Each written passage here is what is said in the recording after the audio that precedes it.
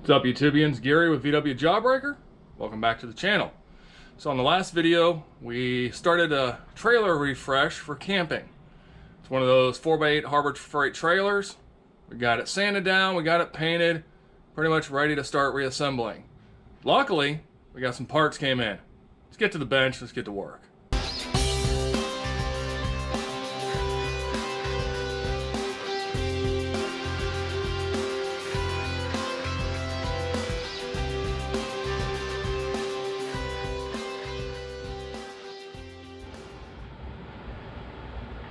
Alright, we're going to try something a little different so you guys get maybe a better view.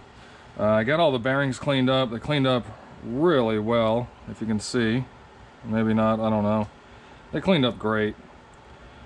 Hardly anything at all wrong with them. So what we're going to do is I was waiting on some new grease seals. So those finally came in. We got our bearings pressed with some good grease coming out through them. Get those in there. We'll go ahead and add a little bit more grease. I know we shouldn't be mixing grease, but hey, whatever.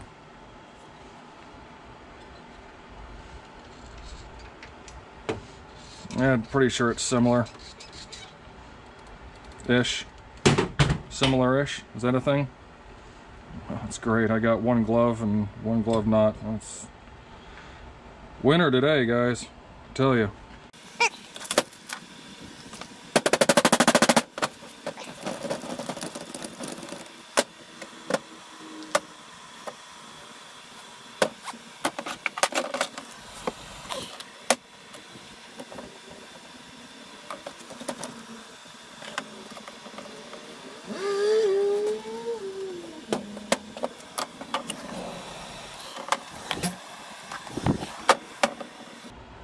Oh, that's better.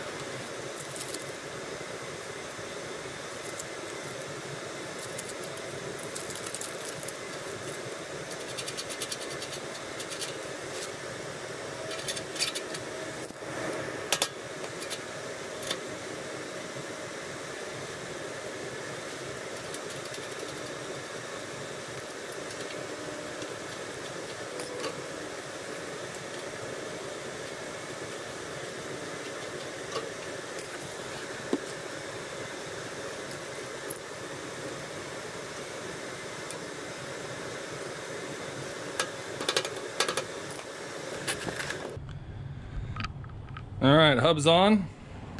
We got the bearings preloaded. New cotter pin. Please put a new cotter pin. Don't reuse old ones. They're cheap. Got them snugged. Spins decent without being too tight or too loose. So I think we're good. Go ahead and put the dust cap on this side. Put the tire on. And go do that side.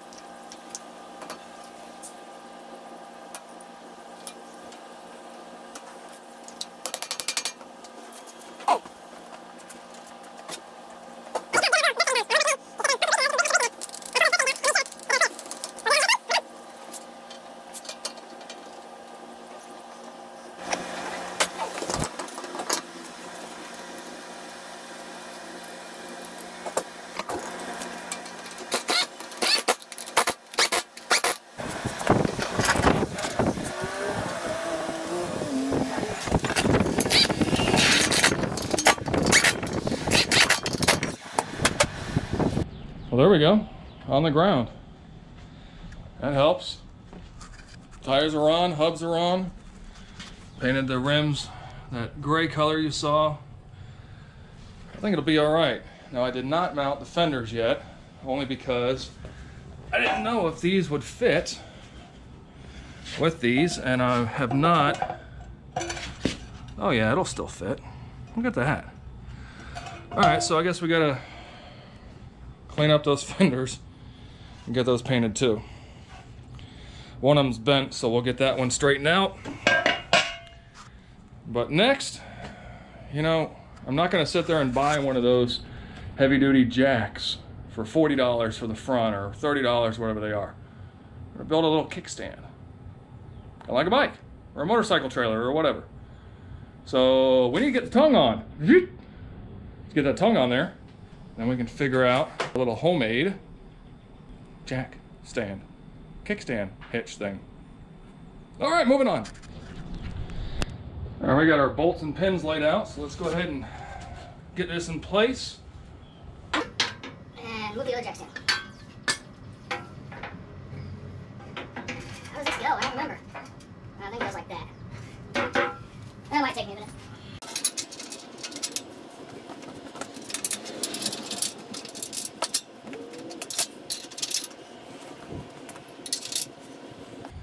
That was pretty easy. Now we need to get the trailer level-ish, and I'll show you my plan.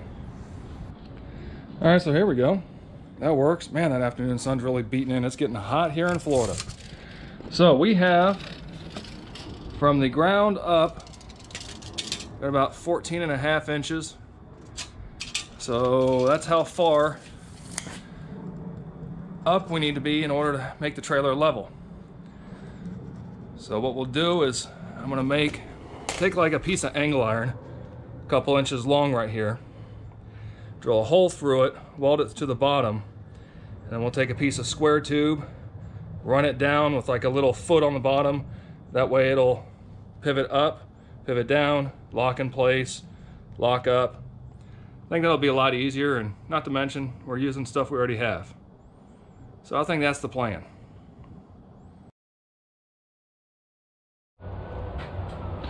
All right, before it gets too windy and crazy behind me, we'll go ahead and get started on this kickstand idea to hold up the front tongue. So here's what it is. We're gonna have a piece of angle iron mounted to the bottom of the trailer. We're gonna use this 1-inch pipe, square tube, basically to pivot. And then on the bottom, we'll have like a little foot. So the whole thing will just kind of drop down in place, and we can use a little pin to hold it in place.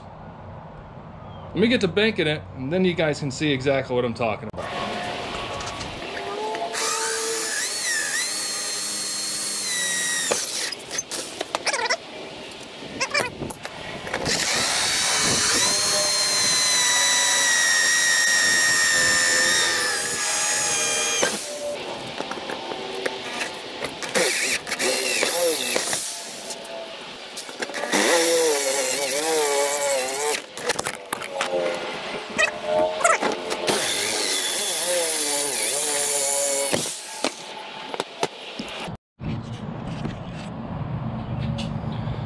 All right,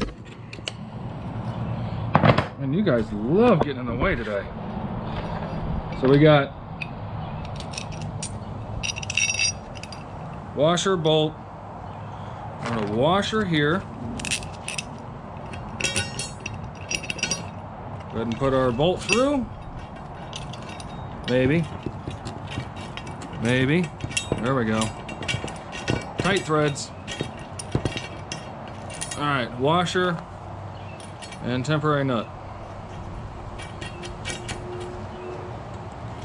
That's gonna allow it to not pivot because I need to cut it down some more. So we can angle this side a little bit. So we'll come in here. We'll take like a 45 right here off this corner, and that will give us just enough room. And then I'll show you next how this is all going to work together. I kind of took a tad more trimming than I thought, but We got our washer bolt. Put that down through there. Washer, temporary nut. I have a lock nut I want to put on that. When we tighten that down. Backwards, it will pivot, I swear.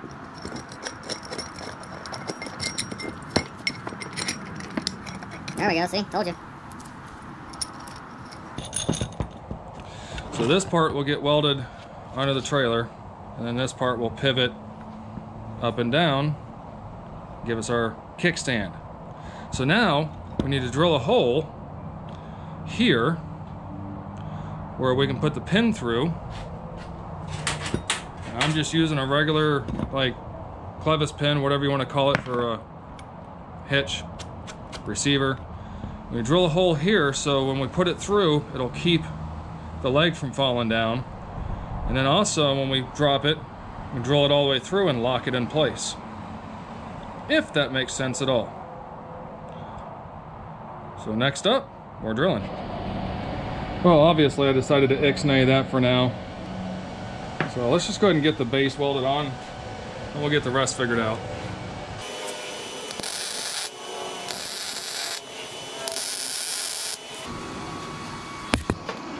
My bad.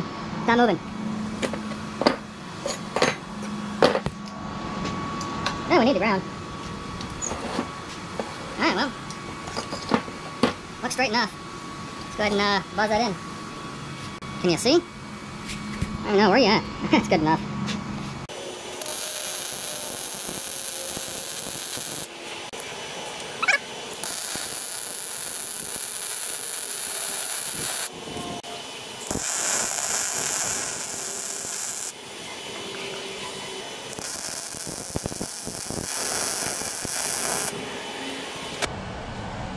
Honestly, if that thing gives up and breaks, I swear I will sell everything I own. Not the prettiest on all sides, but it ain't going anywhere.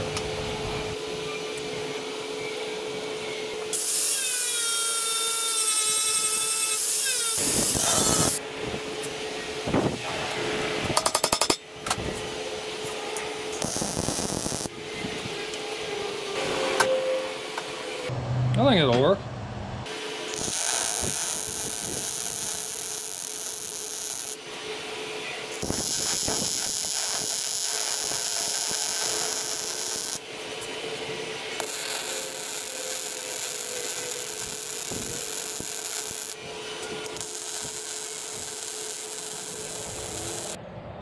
All right, day whatever it is, I don't know, I lost count. I've been working on the trailer here and there as time allows. But as you can see, we got some beautiful weather here in Florida. We honestly need the rain. I mean, grass is dying. Whatever. So we're gonna make do with the best we have today and pray we don't lose power with all this lightning and thunder. So, where we left off is I went ahead and started getting the trailer final assembly on the front tongue, started running the lights a little bit. My neighbor was over chit-chatting with me and realized I wasn't recording. And then something hit me that I realized, shoot, I never started cleaning, prepping, priming and painting the back section. Gonna do this all over again. So I'm not gonna bore you with this crap. I'm gonna get this done. We picked up a sheet of plywood. We're gonna paint that with some like porch patio type paint so it seals it a little bit better. Freaking plywood got expensive. That's almost double the cost for a sheet of plywood now. Holy crap. All right, enough jibber jabber. I'll bring you back when all this stuff's done.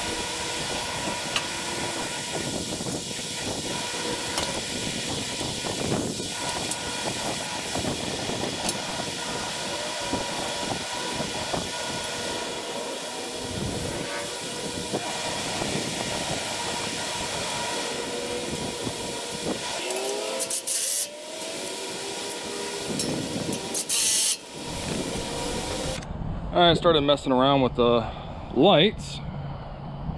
Of course, we've got tail light with the tag bracket.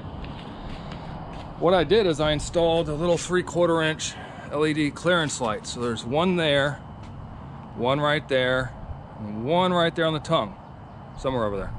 So 1, 2, 3, and then boom, right there's the red one. That'll light up on the side of the clearance light, or the tail light, whatever you want to call it. I went ahead and ran individual ground from the front to the back. The reason I did that is these lights actually require a ground wire. So you got a power wire and a ground wire. They don't ground when you mount them. So I used the weather strip, or the heat shrink butt connectors, and I always put a little dab of dielectric grease in there. I don't know why.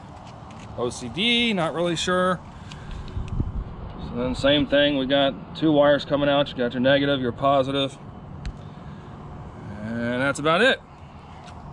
So now we're starting on the other side. We got our pigtail here. We got it heat shrink, or the wrap on it. Oh, that's one thing I did do in the back. Just to help hide the wires a little bit, did the same. A little bit of that loom over it, and then it just kind of comes in right there, terminates, done. But at least it helps hide the wires on the outside, make it look a little cleaner. Not sure why you didn't record, but let's move on to side number 2. And we'll make this go really, really fast for you because I am tired and beat. We got a break in the rain. Oh, save you some drama on that. This is exciting news. Seriously exciting news. The other side dried, so I flipped it and painted this side. Moving on.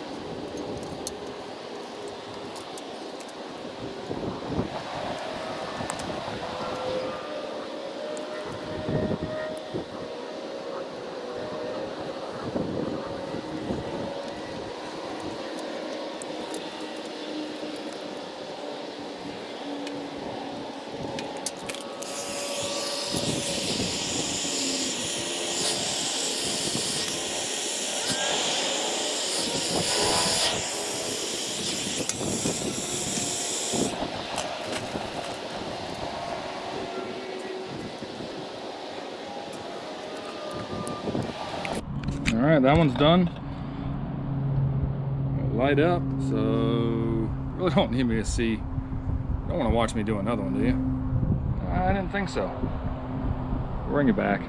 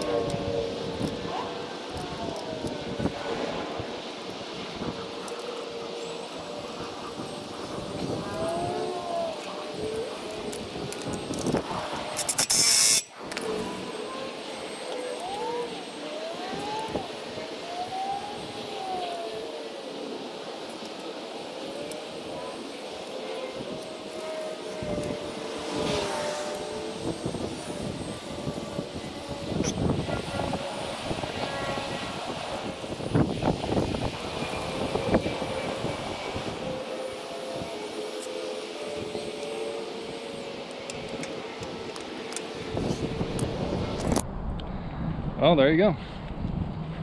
Of course, Mrs. Jawbreaker didn't want me to record her sitting the wood up there, but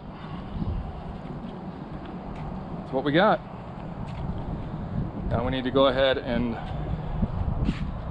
get it up on in the garage, bolt the plywood down through existing holes. Then for the crown jewel, we go pick up tomorrow. Looking forward to it. This thing should be a little workaholic, considering what it is. It is a Harbor Freight trailer, for God's sakes. We're not moving mountains. Well, there we go. Everything is done except for the final phase, which we took the Mama-mobile down and we picked up the little missing element that we need for this. So I'm gonna go ahead and unload it and show you guys kind of the final thing before it starts pouring again. Boom, there we go. Now we have a way to store all of the equipment, tent, sleeping bags, all that stuff in there. Still have room for a cooler in the center because it's a big cooler and usually has 40-50 pounds of ice in it, so it kind of fit nice right over the axle. Then I'm rooming back for bicycles, mini bike, whatever. So there we go. That is the gist of what we are doing. I think that's going to turn out quite well and make camping a lot easier. So thanks for sticking around. Thanks for checking it out. I appreciate it. If you like what you see, subscribe. To everybody that is always here, appreciate you being here. Thank you guys very much. So until the next one, be kind to one another and be good.